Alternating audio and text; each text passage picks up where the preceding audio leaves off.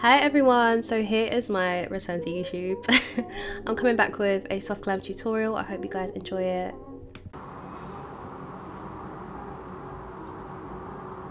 He's so cute, I just can't deal.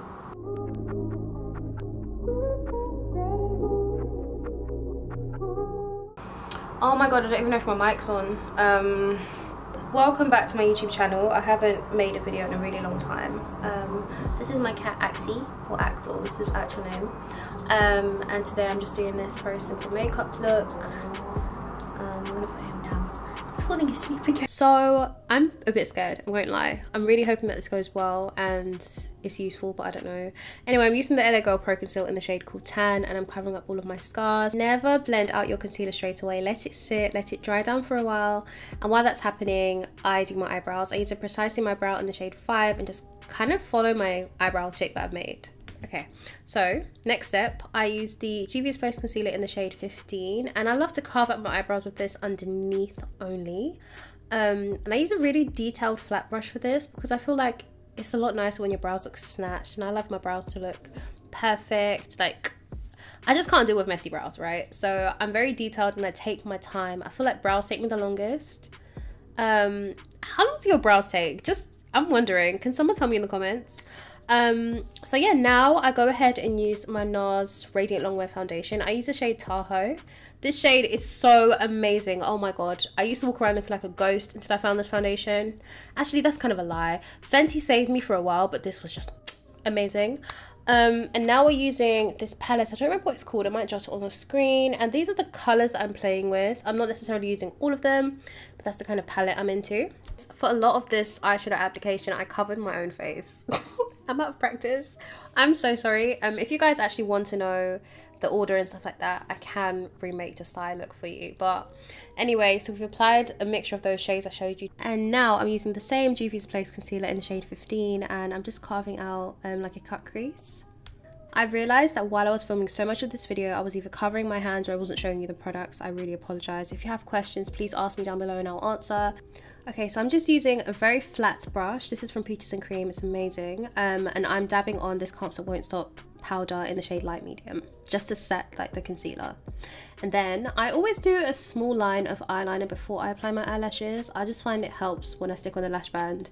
It just helps them to blend a little bit more. And again, yes, I did it again. I covered my eyes when I was putting on my eyelashes. So again, if you guys want this eye look and just the eye look, please let me know and I'll re-record it.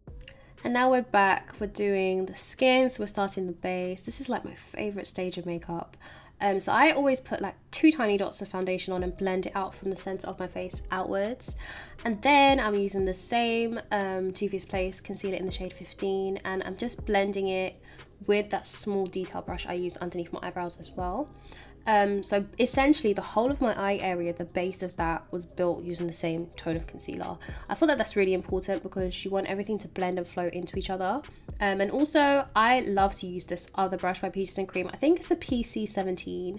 Again, I'll write the brushes on the screen, but I blend this out down my nose and drag it up in like a triangle shape. If you're someone that really loves a full face of makeup and you love a good contour, you do not need a lot of product. And I promise you, I know that sounds crazy, but I promise you if you use less, it will blend so seamlessly and it will look a lot more natural. Obviously, makeup is not natural. We're putting it on our face because we want to look different. That's the whole point of makeup. But if you want an easy life and you still want a full face and you want it to look seamless, just use a little bit less and build up slowly. I'm a firm believer that not every single product in your kit has to be expensive. So my foundation, I would say, is quite expensive. But you will not catch me spending a lot of money for contour. I use Conceal and Define in the shade F12. And then I just blend it into my forehead. And there we go, you see? It's blended, I've got a contour on. The amount of powder you use as well as the placement is really important. I use a small amount underneath my eyes. I press this in first with a flat brush and then I go on top with another layer just to kind of bake under my eyes. And I go just on the sides of my contour lines on my nose as well, and I let it sit there while I finish up doing other things on my face. Oh my gosh, don't get me started on these smile lines. I have the worst smile lines because I smile so much. I have to put powder on around my smile line. So again, I use the same technique that I'm doing here. I press it into my smile lines and then I put a small layer on top just so that my natural oils can still come through but I don't look crazy. And then I'm now using, I think the shade is called Leader by Morphe. This is a bronzer. So as I mentioned, I don't use a lot of powder because I set my contour with my bronzer. That's just what I do. And then I go kind of in the middle of where my highlighter and my contour is with my blush, and that's what I just did really quickly. Wow.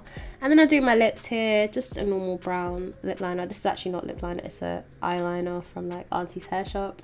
And then I'm using the shade 15 in Juvia's Place on my lip. This was so fun, but I do feel like I should re-record the eyes. Do you guys think I should re-record the eyes? Should I? Of course, my lip gloss ran out at this point, so I had to scoop it out because I needed my gloss. So don't judge me for this. Don't judge me. Here's the finished look. I hope that you guys enjoyed it. Again, if you want the eye tutorial, please let me know. Thanks for watching. It's a superstar. Say bye.